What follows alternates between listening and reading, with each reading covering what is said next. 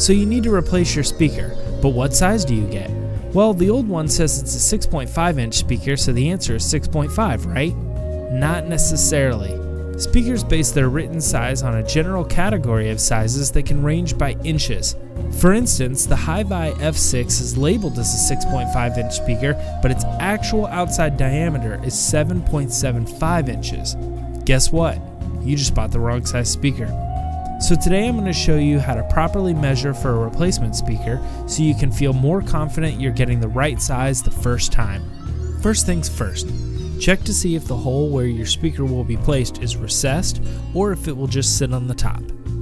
If it's recessed and needs to be flush, measure the actual hole and the larger cutout around it from side to side in inches. Make sure the smaller hole is greater than or equal to the baffle cutout diameter, and the larger cutout is equal to the overall outside diameter.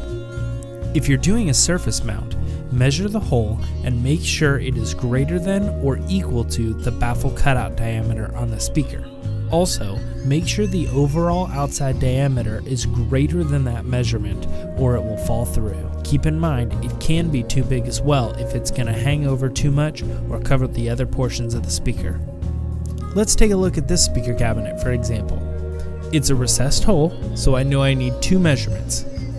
Let's first get the outside diameter, 6.5 inches, and then we can measure the inside baffle cutout diameter, 5 5/8 inches. When looking for a speaker replacement, it would be helpful to look in the 6-inch range, knowing the general size, but since all of our products have exact specifications, I need to find one that'll match up with this exactly.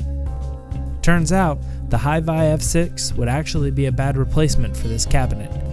I need one with the correct measurements that'll allow this speaker to sit flush in this cabinet, and the DC160-4 is the perfect size.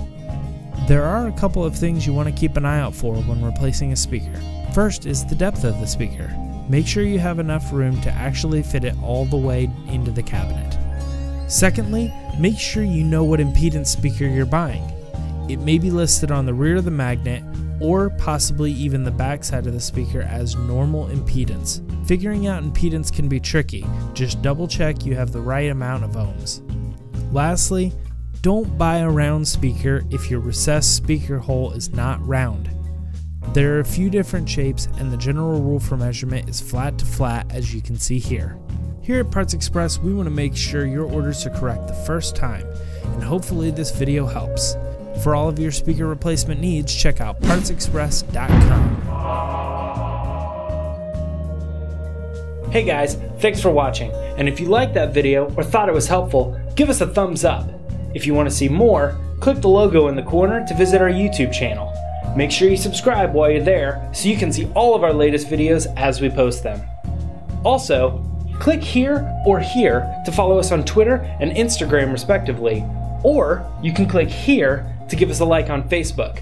That way you'll be in the know when it comes to all of our coupons, promotions, and prize giveaways.